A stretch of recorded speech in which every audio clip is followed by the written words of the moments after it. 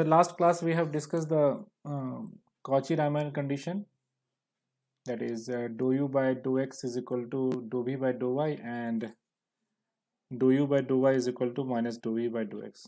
So there are some important points about the CR or Cauchy-Riemann condition. They are: number one, if the function is analytic in the domain D, then u and v satisfy the Cauchy-Riemann condition at all points in D. That means u और v भी जो है उस condition को satisfy करेगा सभी point पे उस डोमेन में. डोमेन मीन्स जितने भी पॉइंट्स है उस डोमेन में. CR conditions are necessary but not sufficient for analytical function. मतलब ये नेसेसरी है कि वो कंडीशन सेटिस्फाई होगा एनालिटिकल फंक्शन के लिए, लेकिन सफिशिएंट इसलिए नहीं है कि अगर वो कंडीशन दिया हुआ रहे तो वो फंक्शन का एनालिटिक होना पॉसिबल है भी नहीं भी है. इसको कुछ और एग्जांपल्स में प्रॉब्लम्स में हम लोग देखेंगे. CR conditions are sufficient if the partial derivative are continuous. Partial derivative अगर कंटिन्यूस हो तभी ये CR कंडीशन जो होगा वो सफिशिएंट होगा. तो इसी से रिलेटेड हम लोग सबसे पहला प्रॉब्लम देख रहे हैं, that is the determine the weather 1/z is analytic और नॉट. 1/z जो है वो एनालिटिक फंक्शन है या नहीं है. तो इसको हम लोग वही Cauchy-Riemann या CR कंडीशन से इसको पहले इसके सारे वैल्यूज को फाइंड करेंगे और फाइंड करने के बाद देखेंगे कि एक एनालिटिक फंक्शन है कि नहीं है. So let W is equal to Fz is equal to U plus IV is equal to 1/z,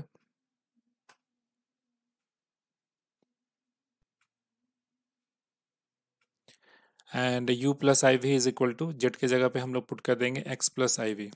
ना इसको रेशनलाइज करेंगे, ऊपर नीचे हम लोग मल्टीप्लाई करेंगे X माइनस IY से और नीचे में ही X माइनस IY से मल्टीप्लाई करेंगे. सो मल्टीप्लाई करने के बाद ऊपर में तो x माइनस वाई ही रह जाएगा, लेकिन नीचे में हो जाएगा a plus B into A minus B, that is x square minus B square, and I square is equal to -1. So minus minus plus, सो ये हो जाएगा नीचे x square plus Y square. ना equating the real and imaginary part, तो यहाँ real part में LHS में है u और रियल पार्ट यहाँ पे है x divided by x square plus Y square. So u is equal to x divide by x square plus Y square, and on imaginary part v is equal to minus y times x square plus y square, minus y times x square plus y square. Now we have to find all the four partial derivatives regarding u and v. First u को differentiate करेंगे with respect to x, then u को differentiate करेंगे with respect to y, then v को differentiate करेंगे with respect to x, and v को differentiate करेंगे with respect to y. Partial derivative है. So if we differentiating u with respect to x, then y is keeping constant. u by v के method से इसको हम लोगों ने differentiate किया, इसका वैल्यू आया हमारा y square minus x square divided by x square plus Y square whole square. Again on differentiating u with respect to y, so x का टर्म नहीं है तो x square plus Y square के term का ये differentiation हो जाएगा. सो -2xy x square plus Y square whole square. Differentiating v with respect to x, we get 2xy divided by x square plus y square whole square, and differentiating v with respect to y, it will be y square minus x square divided by x square plus y square plus का whole square. So we clearly see that dou u by dou x is equal to dou v by dou y, and dou u by dou y is equal to minus term है, that is minus of dou v by dou x. So thus we see that dou u by dou x is equal to dou v by dou y, and dou u by dou y is equal to minus of dou v by dou x. So CR condition are satisfied. Also the partial derivative are continuous except at 0 0. 0 point पे ये differentiate नहीं होगा क्योंकि 1/0 is equal to infinity. So 1/infinity का कोई भी differentiation possible नहीं है. So 1/z is analytic everywhere except at z is equal to 0. So इस तरह के प्रॉब्लम्स होंगे, तो इस तरह से हम लोग इसको डिस्कस करेंगे और पॉइंट्स देख लेंगे कहाँ पे ये पॉइंट्स में डिफरेंशिएशन है, और ये चारों पार्शियल डेरिवेटिव हम लोग को फाइंड करके इसको फाइंड करना होगा. नेक्स्ट प्रॉब्लम हम लोग देख रहे हैं. So here dw by dz is minus 1/z square. So this shows that dw by dz exists everywhere except z is equal to 0. Hence 1/z is analytic everywhere except z is equal to 0. Now second problem is, so that the function e to the power x cos y plus I times sin y is an analytic function, find its derivative. So we know that e to the power x cos y plus I y sin y is equal to u plus iv. So comparing the real and imaginary part, so u is equal to e to the power x cos y and e to the power sin y is equal to v. Now again finding the all four partial derivative, that is dou u by dou x, dou u by dou y, dou v by dou x, dou v by dou y. So dou u by dou x is equal to e to the power x cos y, and dou u by dou y is equal to minus e to the power x sin y. Dou v by dou x is equal to e to the power x sin y, and dou v by dou y is equal to the power x cos y. So we see that dou u by dou x is equal to dou v by dou x, मतलब dou u by dou x का value जो है वो dou v by dou y के बराबर है, और dou u by dou y का value minus of dou v by dou x के बराबर है. So these CR equations, that is Cauchy-Riemann equations, and are satisfied and the partial derivatives are continuous. So e to the power x cos y plus I sin y is a analytic function. Now we have to check its partial derivatives. So find its derivative, इसका derivative भी find करना है. So fz is equal to u plus iv is equal to e to the power x cos y plus I sin y, and dou u by dou x is equal to, अगर इसका partial differentiation dough निकाले तो e to the power x cos y, और dou v by dou x is equal to e to the power x sin y. So F date Z जो हम लोग Cauchy Raman condition में देखे थे कि F Z Z is equal to होता है dough you by dough x plus I times dough we by dough x. दोनों का वैल्यू पुट कर देंगे सब्स्टिट्यूट करने से, तो ई to the power x cos Y plus I times E to the power x sign Y. दोनों में ई to the power x common है, सो ई to the power x cos Y plus I times sign Y. Cos Y plus I times sign Y, तो ये Euler equation से ये हो जाएगा ई to the power minus I Y. So it is e to the power x plus iy. X plus iy is z, so e to the power z. So which is the required condition? That is the partial derivative are continuous and the first order derivative of the given function is e to the power z or e to the power x plus iy. The third question is, so that the real and imaginary part of the function w is equal to log z satisfy the Cauchy-Riemann equation, that is CR equation, when z is not 0 and find its derivative. That means इसके real और imaginary parts को क्या दिखाना है कि ये Cauchy-Riemann condition को satisfy करता है when z is not equal to 0 and इसका derivative find करना है. To separate the real and imaginary part of log z, we have to put here x is equal to r cos theta and y is equal to r sin theta. इसको polar form में से put करेंगे. So w is equal to log z is equal to log x plus iy. z के जगह पे हम लोग put करेंगे x plus iy, and w is equal to u plus iv is equal to log x के जगह पे r cos theta, y के जगह पे r sin theta. So r cos theta plus I sin r sin theta.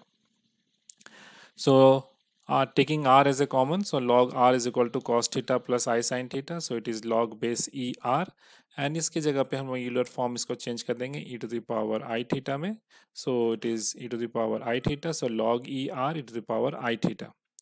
Here are is equal to root over x square plus Y square and theta is equal to tan inverse Y by x.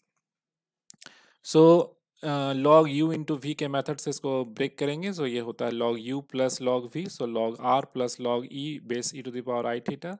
और log हम लोग जानते हैं log का अगर property है कि log base E power E is equal to 1 होता है, तो यहाँ पे हो जाएगा सिंपली आई थीटा यहाँ पे आ जाएगा. सो ये आई थीटा यहाँ पे आ गया. So you plus I we is equal to log are is equal to root over x square plus Y square. Are का वैल्यू यहाँ पे सब्स्टिट्यूट कर दिए यहाँ पे, एंड देन आई थीटा का वैल्यू हो जाएगा tan inverse Y by x, tan inverse Y by x. So comparing the real and imaginary part, u is equal to log root over x square plus y square and v is equal to tan inverse y by x. Now differentiating u and v, we get dou u by dou x is equal to 1 by 2 times 1 divided by x square plus y square. 2x is equal to x divided by x square plus y square. ये 2 यहाँ पर cancel हो जाएंगे. So this is equation number 1. Again dou v by dou y is equal to 1 divided 1 plus y square by x square. 1/x, so ये complete solve होके हो जाएगा x divide by x square plus Y square, equation number 2. So from equation 1 and 2, dou u by dou x is equal to first Cauchy-Riemann condition is satisfied, that is dou u by dou x is equal to dou v by dou y. Now next, dou u by dou y is equal to 1 by 2 times 1 divided by x square plus y square 2y. So y divided by 2 cancel. So y divided by x square plus y square, and dou v by dou x is equal to 1 divided by x y square plus x square minus y by x square. So ये solve होके हो जाएगा minus y divided by x square plus y square. So again here see that dou u by dou y is equal to minus of dou v by dou x. तो इसको हम लोग next में देखेंगे. So that is dou u by dou y is equal to minus of dou v by dou x, equation number B. So from equation A and B we see that CR conditions, that is CR equations and the partial derivatives are continuous. Hence W is equal to log Z is a analytical function except वो 0.0 हमको check करना है. सो x square plus Y square is equal to 0 put करेंगे तो दो condition हो सकता है, इधर x is equal to Y, और अगर हम लोग पुट करें क्योंकि x square plus Y square को हम लोग लिख सकते हैं यहाँ पे, ये हमारा कंडीशन है x plus I Y and x minus I Y. सो पहला कंडीशन से मेरा x is equal to Y हो गया, और दूसरे कंडीशन से x plus I Y is equal to 0. सो यहाँ z is equal to 0. So w is equal to u plus I we, तो D W by D Z find करेंगे तो D W by D Z हो जाएगा dough you by dough x plus I times dough we by dough x. So do you by dough x का value है हमारा x divide by x square plus Y square minus I times dough we by dough x का value है y divided by x square plus Y square. सो इसको solve करेंगे तो हो जाएगा x minus I Y is equal to x square plus Y square which is equal to x minus I Y, और x square plus Y square की जगह पर हम लोग पुट करेंगे x प्लस आई वाई, एक्स माइनस आई Y. सो यहाँ से x minus आई Y cancel हो गया, 1 divide by x plus I Y is equal to 1 by Z. So which is the required derivative, जो इसका डेरिवेटिव हमको फाइंड करना था. 0 पॉइंट पे ये डिफ्रेंशिएट नहीं होगा क्योंकि अगर 0 पुट कर देंगे यहाँ पे तो ये क्या हो जाएगा, ये हो जाएगा हमारा इन्फिनिटी. सो इन्फिनिटी का हम लोग को फाइंड नहीं कर सकते हैं, इसलिए यहाँ पे ये कंटिन्यूअस नहीं होगा. Next is number 4. So that the function defined by the fz is equal to root over mod of xy satisfy Cauchy-Riemann equation at the origin but not analytic at that point. ये वही condition हो गया कि ये Cauchy-Riemann condition को तो satisfy करेगा लेकिन ये अनालिटिक फंक्शन नहीं है.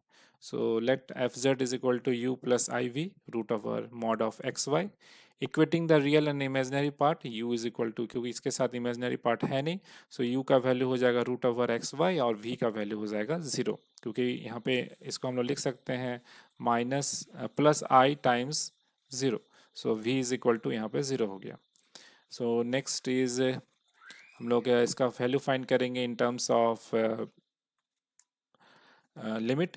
So do you by dough x is equal to limit h tense to 0 u 0 plus h, क्योंकि हम लोग को ऑरिजिन पे फाइंड करना है, तो जैसे हम लोग लिमिट में फाइंड करते हैं derivative for left hand derivative right hand derivative, same to same वही चीज़ है यहाँ पे. u plus h 0 plus h comma 0, क्योंकि यहाँ पे हम लोग x के में इंक्रीमेंट कर रहे हैं. सो 0 plus h comma 0 u 0 0 divide by h.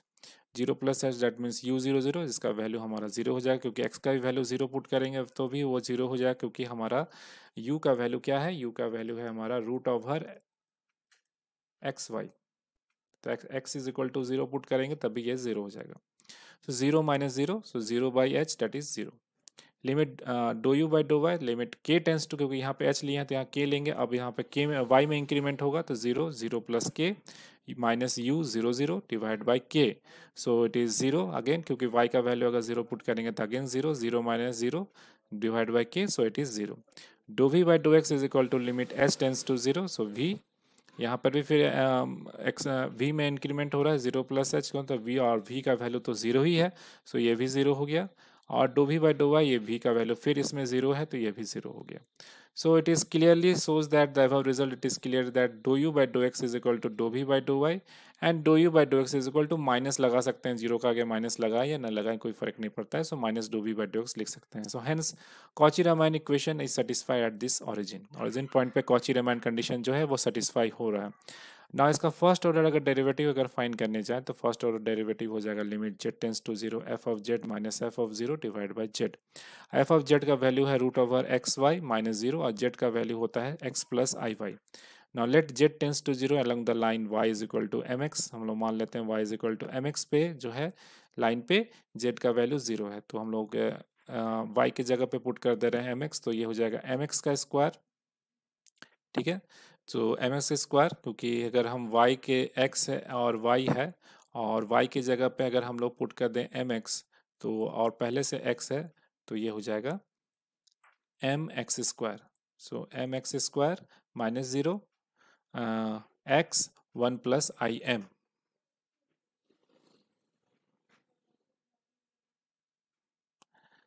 So limit x tends to 0 root over root m divided by 1 plus im. Thus the limit on RHS depends upon the m and hence will have the different values for the different values of m. So f dash 0 is not unique, यहाँ पे ये unique value नहीं है क्योंकि इसका condition find करना possible नहीं है। Hence the function f z is not analytic at z is equal to 0। तो इस तरह से हम लोगों ने अलग अलग टाइप का चार प्रॉब्लम हम यहाँ पे देखा और चारों प्रॉब्लम अलग अलग हैं। इसके बाद हम लोग पोलर फॉर्म देखेंगे नेक्स्ट क्लास में कि पोलर फॉर्म कैसे फाइंड करते हैं, कॉची रामान इक्वेशंस है उससे रिलेटेड कुछ प्रॉब्लम क्या होगा और हार्मोनिक फंक्शन क्या होता है, हार्मोनिक फंक्शंस और डिफरेंट टाइप्स ऑफ फंक्शंस के बारे में उससे रिलेटेड प्रॉब्लम्स को देखें डिस्कस करेंगे।